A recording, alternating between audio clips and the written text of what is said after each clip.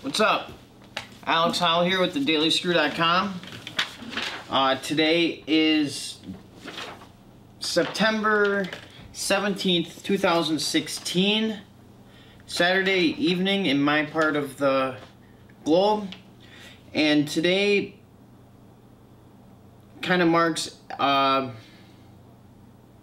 day in the new phase of the bad things coming. World War III, domestic terror. Today, the United States bombed a Syrian army outpost, killed 62 Syrian soldiers, government soldiers, and immediately after, ISIS came and overran the position.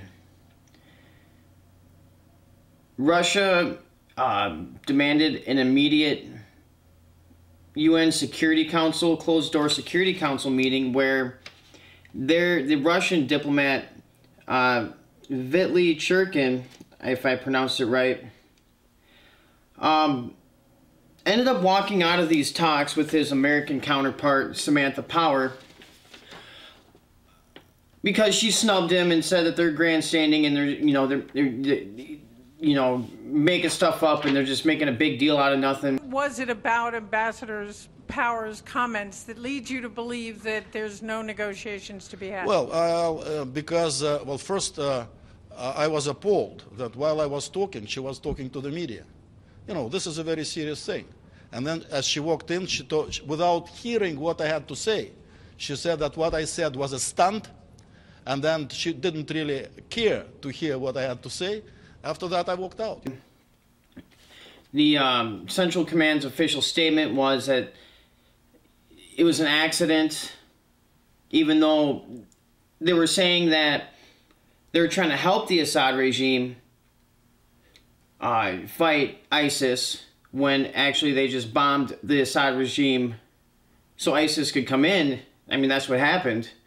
And Samantha Power has said in the past that the real fight is against Assad, the real fight in Syria. I don't think that's a fair characterization. What is the administration's position about Assad? He is still the highest priority. He has lost his legitimacy, and he must go. I'm not going to talk about priorities, this or that. So it seems that her motivations here, that's a good thing for her, according to her.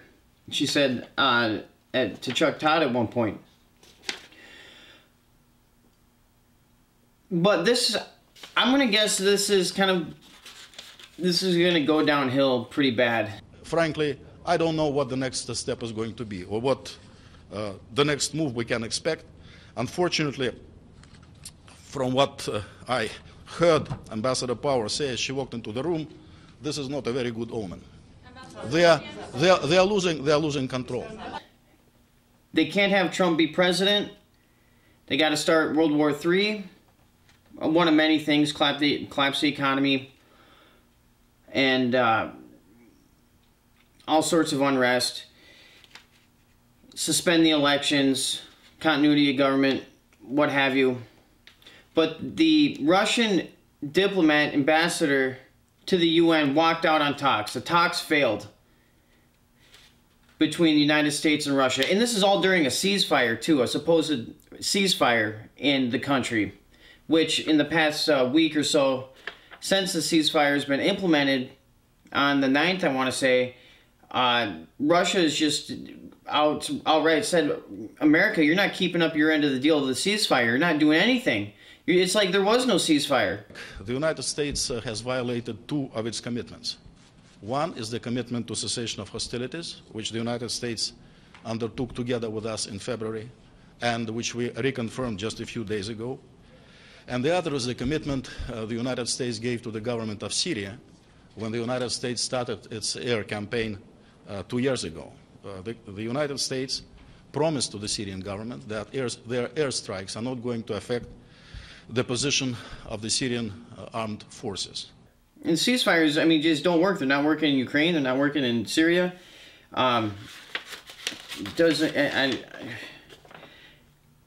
America, the bad guys who have taken over our government. If you go to thedailyscrew.com, I wrote an article about this God, I can't remember his first name, but Rogoff character, who is an International Monetary Fund chief economist and economics professor at Harvard, says we need to ban all cash so criminals don't have it. It's because criminals have cash, nobody can have cash. It's bad to hoard it, and it keeps them under the mattress. All that, you can't be doing that. That's bad. Ban all cash. It has to be the same digital currency from the same central banks to everybody. So that means a one world digital currency. I got the quotes on the article. Go check it out. Those type of people have taken over our government. And this isn't good, because those people are provoking Russia into a third world war, while Russia should be getting awards from the UN for having the best turnaround a country has ever had in history within 20 years, going from a communist shit block to one that's embraced a free market and liberal ideas and freedom and laissez-faire. I mean, sure, they're not perfect, and sure, they don't have a Second Amendment, but at least they embrace free speech. They have real journalists there, real journalism. They're killing jihadis a lot more than we are, and this is what they get in return. So this might spiral downward. This might be the first, how would you say, that little line of gunpowder that goes to the keg of powder. It just got sparked. And it seems like the talks have deteriorated. The United States doesn't seem to be wanting to oblige Russia, give an apology. They're just accusing them of stuff. And you see, I'm going to have in the video that this Russian ambassador to the UN called out the Washington Post during his press conference about what happened at the Security Council meeting, calling them out on all sorts of misinformation about what Russia has been just making stuff up about Russia, that they tried to purposely push the refugees out of the Middle East into Europe, when he goes on to say that Russia has been they recommended against the war in Iraq that destabilized the Middle East. They recommended against taking out Gaddafi, which turned Libya into a failed state and had a whole country full of refugees happen. They recommended not messing with Syria. And in fact, is there anybody from the Washington Post here? This is the line which they have been taking from time to time. I was struck by the line which ended the editorial of the Washington Post yesterday. It accuses Russia of a number of things, but then it says Russia launched millions of refugees from Syria to Europe in order to destabilize Europe. You know, we have warned them not to invade Iraq in 2003, which caused extreme stabilization of the Middle East. We warned them not to stabilize Libya and not to engage a regime change operation there. We warned them a quick regime change in Syria was not going to work. They chose to, pump trillions of billions of dollars of weapons to some strange people, so-called moderate opposition groups who they cannot control any longer, and now it's our fault that refugees are going from Turkey to. But they did anyway, and the West is the cause of the refugee crisis. And not to mention George Soros has been quarterbacking the whole refugee crisis from the emails that got leaked from the Open Society Foundation. It's been a while since I made a video. Share this one, really important. I'm going to have some links below. I'm going to write a short article about it. Read it, dailyscrew.com. Check it out. Relevant news, real stuff that's going on in the world. And here's one thing that what bothers me the most about this is, I'm somewhat prepared, with storable food, guns, ammunition, stuff like that, and sort of in case of some sort of calamity happens, which I don't want. I'm trying to prevent it from happening. But what really bothers me the most is nobody cares about this kind of stuff. You could go up to your average person, tell them about what happened today, United States bombing Syrian positions, killing Syrian government soldiers, and they'd be like, what the fuck? I'm trying to talk about football. It's football season. Why do you want to bring that up? And that is and that's why we're the position we're in.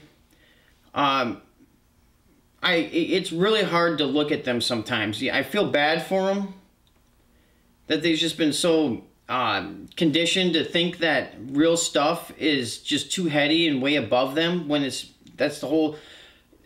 social engineers try to make it like they're the elite. Don't worry, it's up to us. Leave everything up to us. Just care about your little job and your little family, and we'll take care of we'll take care of everything over here. And the people buy it, and they think it's funny when you talk about this kind of stuff, and it's not funny. And I'm trying to prevent it from happening, and I'm going to keep trying to prevent it from happening.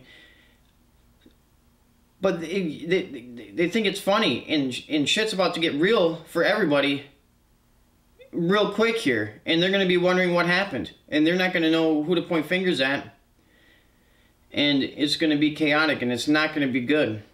And I hope that doesn't happen. Stay tuned, dailyscrew.com. I'm Alex Otto. How serious was it that a clash could have happened in the skies between Russian and American fighters? I have no details.